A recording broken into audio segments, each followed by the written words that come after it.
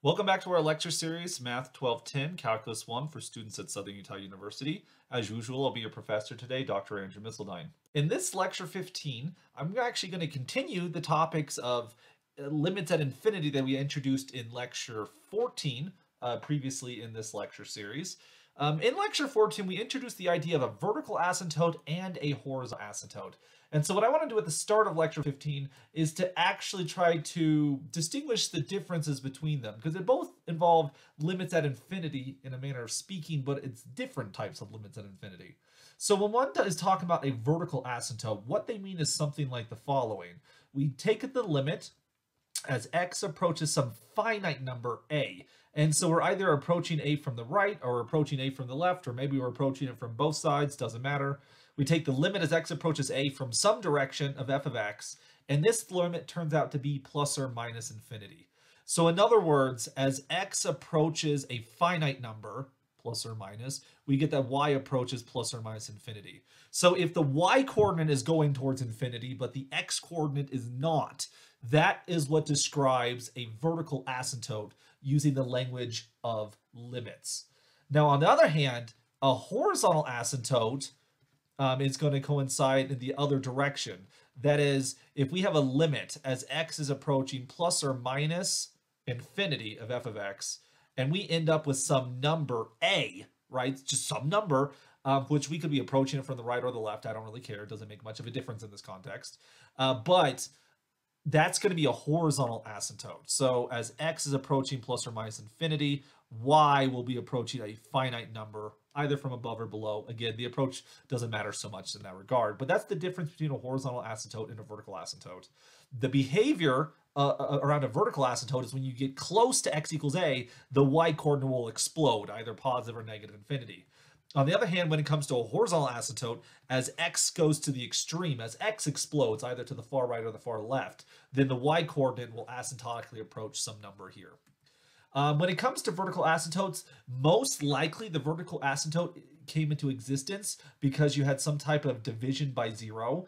Maybe you divided zero from the right or from the left or whatever. And so as such, you get this graph, you have this line that's outside the domain of the function for which the function is approaching positive or negative infinity, that situation.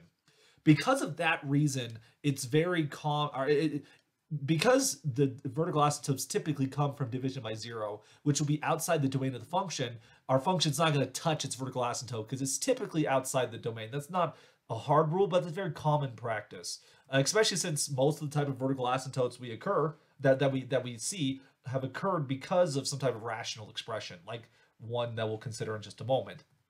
On the other hand, there is no stipulation that a function cannot touch its asymptote. And in particular, that's very much the case for horizontal asymptotes.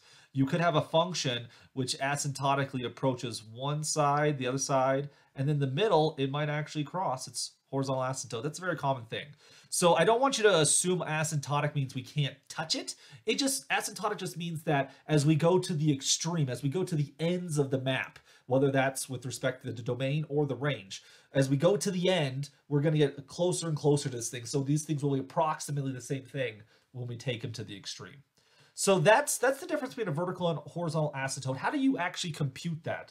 So let's say we're given some rational function like y equals x plus 1 or 2x plus 1 over x minus 2. If we want to find the vertical asymptotes, I should color code this better. If we want to find the vertical asymptotes, this is going to come about when my denominator is equal to 0. So in this situation, we have to investigate what makes x minus 2 go to 0. Well, that's going to happen at x equals 2.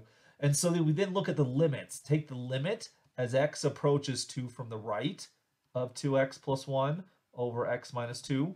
And we're also going to consider the limit as x approaches 2 from the left of 2x plus 1 and x minus 2. So the thing is, we have to consider the left approach and the right approach because these could very well be different.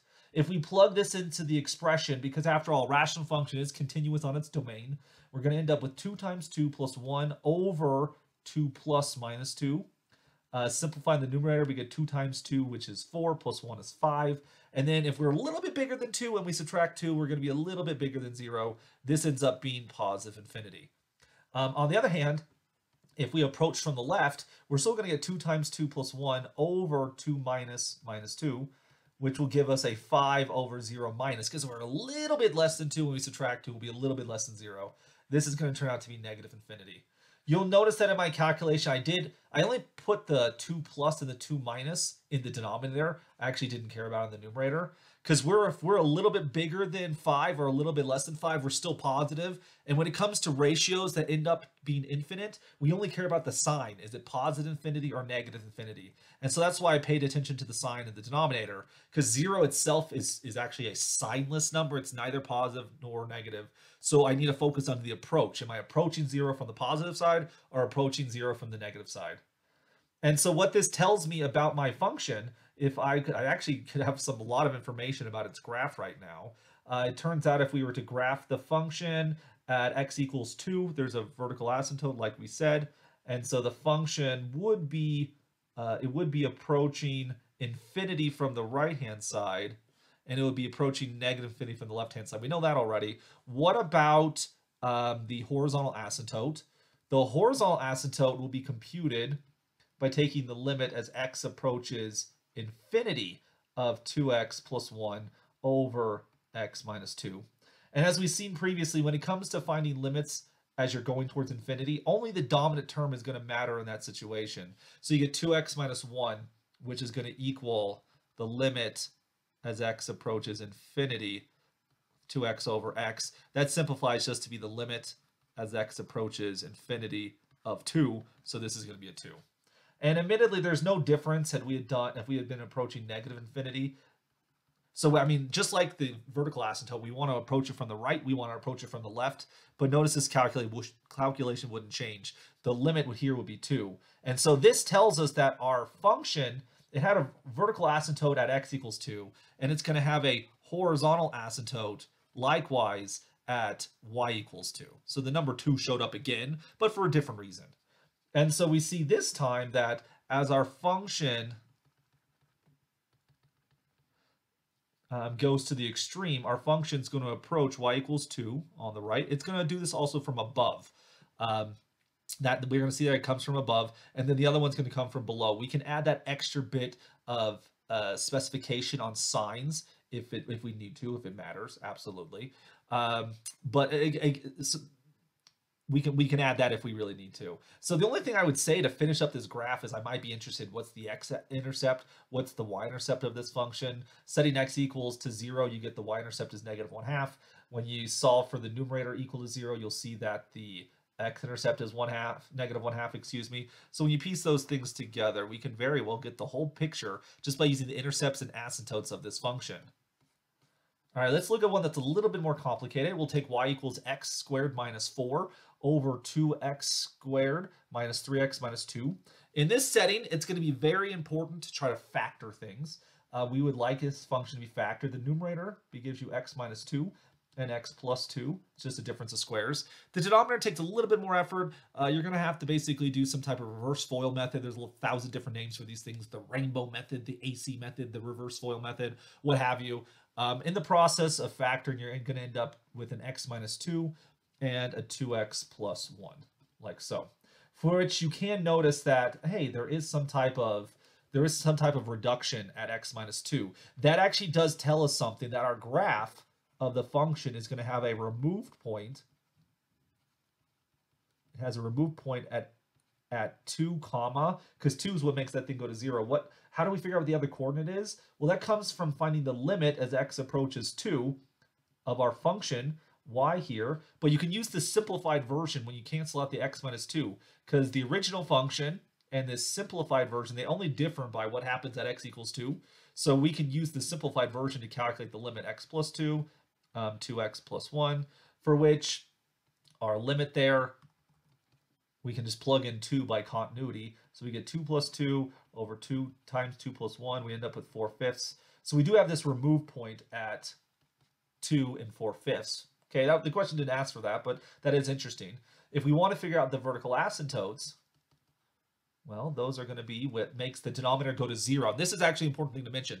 The vertical asymptotes will occur at those places that make the denominator go to 0, but don't make the numerator go to 0 in reduced form. So notice x minus 2 did make the denominator go to 0, but when you plug in x equals 2 in the original function, you end up with 0 over 0. That does not necessarily mean a vertical asymptote. You need to reduce it.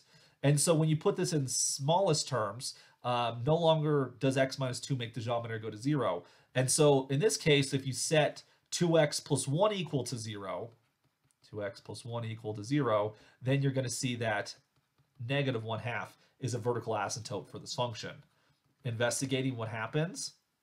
In terms of limits, we can use the simplified version of this function. It makes life a lot easier. X plus 2 over 2x plus 1. Why did I put 1/2 there? That was where the remove point was.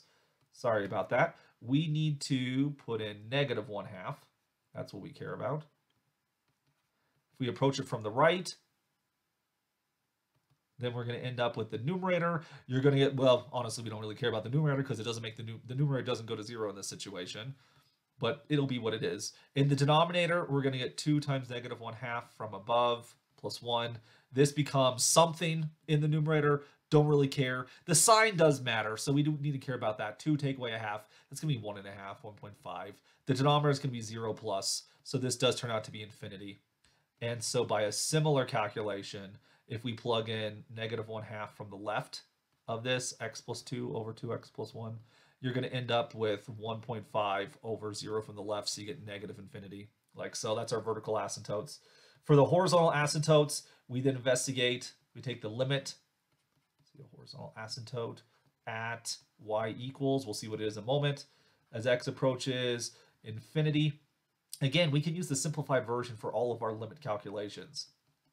So you get x plus 2 over 2x plus 1. Again, this is a balanced rational function, so this is going to give us a limit of 1/2, and this will be the same whether we approach positive or negative infinity. The nice thing about rational functions is that if it has a horizontal asymptote, it will be the same as you go towards infinity and negative infinity. We will see in a future video that with other functions, like involving square roots or other functions, that the left horizontal asymptote can be very different than the one on the right.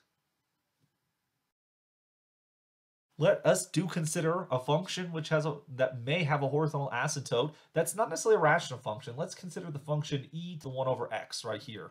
Now, just for simplification, we're going to take the function e to the x and denote it as exp for the moment of x. So we can rewrite this whole thing as the limit as x approaches infinity of exp of 1 over x. The reason I want to do that is to make the composition of functions even more obvious here. We put the rational function 1 over x inside of the exponential function exp. And since exp, the natural exponential, is a continuous function, we can actually bring it out of the limit process. And we're going to end up with exp of the limit as x approaches infinity of 1 over x.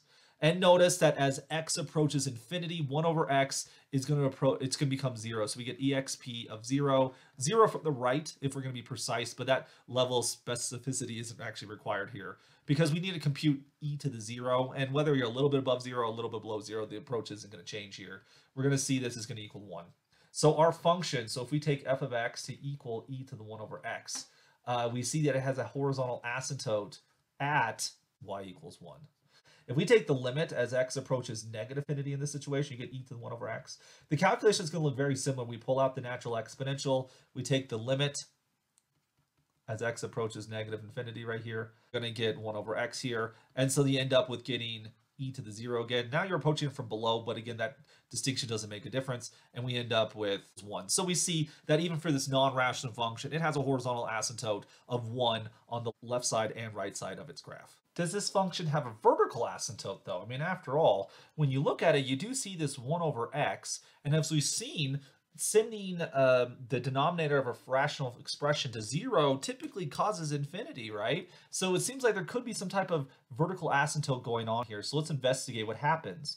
If we take the limit as x approaches 0 from the right of e to the 1 over x, pull out the exponential, we get exp of the limit as x approaches 0 from the right of 1 over x. This ends up being a positive infinity.